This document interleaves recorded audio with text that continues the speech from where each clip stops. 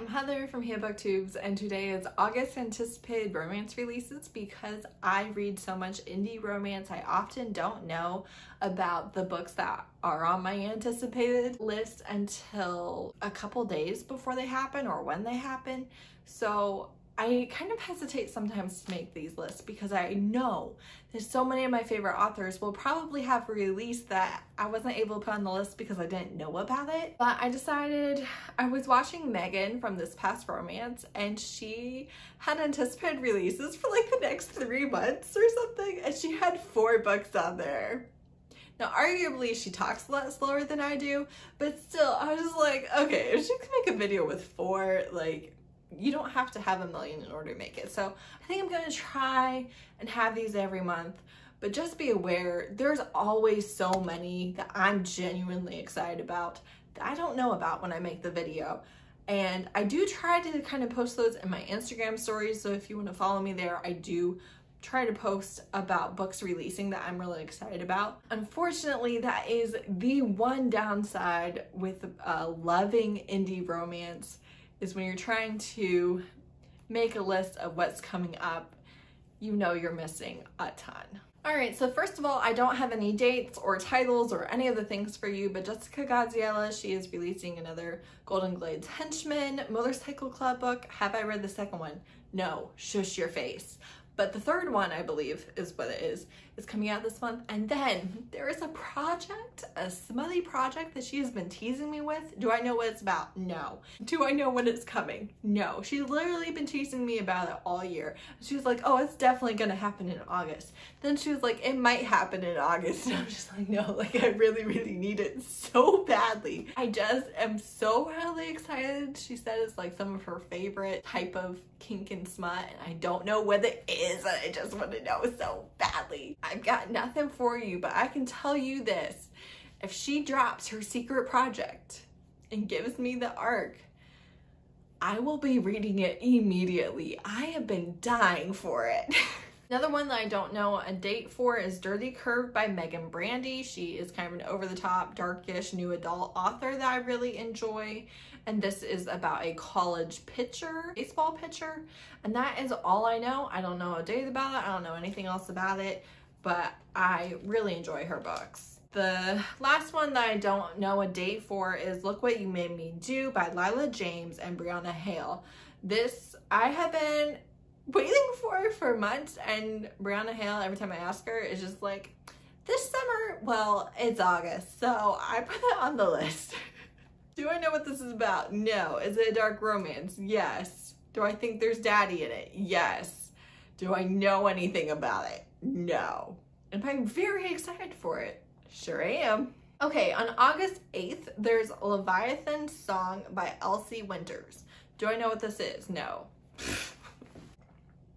Okay, I want to say that maybe I saw this on Evita Vice's Instagram, but I could be lying. So, Leviathan Song, never read this author, don't know anything about it. I think she's human and he's a siren. He's half merman and he's landlocked, rejected by his people. She's soft-hearted, strong-willed. She's at the top of the list of things that he wants but can't have. Now, underwater cities, distant war comes to their doorstep. She's in over her head and he can't bear to keep his distance. Slow burn paranormal romance about a girl caught between multiple magical factions and the mysterious merman she longs for. Adult language, violence, sexual situations, no cheating, no cliffhangers, and HEA guaranteed. That's all I know. I'm pretty sure maybe Evita said that they love the author or that they read the arc or something. I don't know. Am I good at keeping notes? No, I'm not. Thanks for asking. Okay, then on August 10th, we have Promises and Pomegranates, which is a dark contemporary romance by Sav R. Miller. It is a dark contemporary loosely based on Hades and Persephone. It's Monsters and Muses #1. To most, Cal Andersen is a villain. Dr. Death, Hades incarnate. They say he stole me, usurped my fiance. Hello. She says they're not wrong per se, except it was my choice. And he says, to most, Elena Ricci is an innocent goddess of springtime, angel of my nightmares, little one, so possibly some daddy king, not sure. Persephone personified. They say I ruined her. They're not wrong per se, except it was she who ruined me. Hello. Yes. Do I know anything else about it? No. I don't know this author. I don't know any of the things, but you got me. You hooked me with that synopsis. Okay, then on August 11th, maybe? No, August 12th. Corrupt Temptation is Savage Kings of St. Ives #1 by Melinda Terranova. This is a reverse harem stepbrother. The stepbrother is also her English teacher. She thought she, escaped her old life, new family, new town, new school. She finds herself living in a shinier version of hell. It is bully reverse harem stepbrother. That's all I know. It sounded really interesting. He gives her detention where it's just the two of them. The three kings of St. Ives had their sights set on her. Tale as old as time, at least in bully romances. She says they don't know who they're dealing with. She's faced monsters that would make them hide. Put up impenetrable.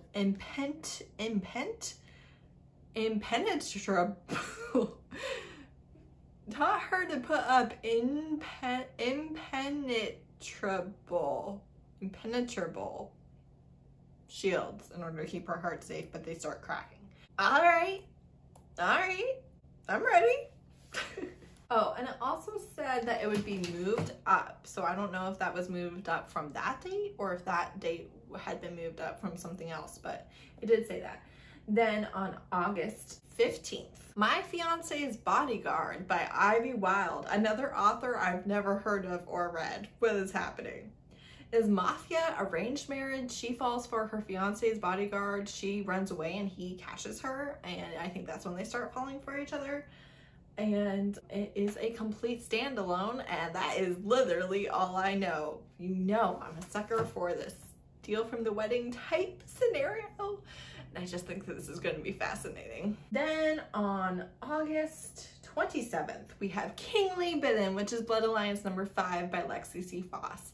I still have to read #4, but I love this series. It's one of my favorite paranormal series. It is a dystopian world where vampires and lichen rule and humans are just food and slaves, and that is it. They have no rights, they have nothing. And they are also taught that the world has always been this way, when in reality 100 years ago the paranormals came out of the shadows and took over everything. This is about like the king that's been exiled, and he finds this like his mate, this female, in the labs of like the bad guy vampiress that set herself up as a goddess and like the new order of things. It's dark, paranormal, it's greatness. Again, I do need to read book 4 before I get to this, but when I tell you I'm so excited, I'm so excited. On August 28th, I have Watching Her by Josephine Andersen. This is another author that I am not familiar with. No idea how this got on my radar. Okay, so Genevieve's life isn't bad, but it isn't great either. Living with no one for company but her reclusive uncle in a remote cabin lacks excitement until she realizes someone is watching every move she makes. The question is, are they friends or foe, and how in the world will she draw them out of hiding? If only she knew the danger was lurking much closer than she could ever imagine. Roman is a man on a mission to keep himself as far away from society as he can. He's seen the worst humanity has to offer, and he doesn't want any of it, until the day he wanders farther from his sanctuary in the woods than he ever has, and stumbles upon the most beautiful gift and has no choice but to make her his, no matter what it takes. Watching Her is a novella with stalker vibes, a steamy couple who can't take their eyes or hands off each other, and the smallest amount of daddy cake for adult readers only. That's all I know. Do I have any idea how I saw this? No, I want to say it was from somebody on Instagram. No idea, but here we are.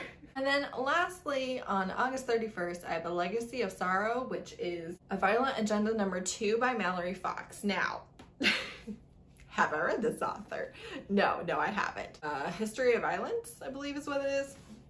Was on my anticipated releases back in like April or May, and it is a bully reverse harem, but she is actually a serial killer and they are bullying her without knowing it.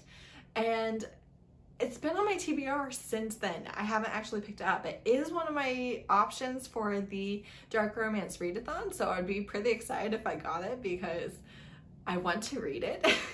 But the second book is coming out, and I don't even know if I like the first one, but I was kind of excited to see that it was coming, so I just wanted to include it, especially if you happen to pick it up for the dark romance readathon. It would meet at least the Whose Limb Is This prompt, so I'm excited. These are the books that I found for August. I am personally interested in reading, and a lot of my favorite authors aren't on this list. If they have something coming out, I don't know about it.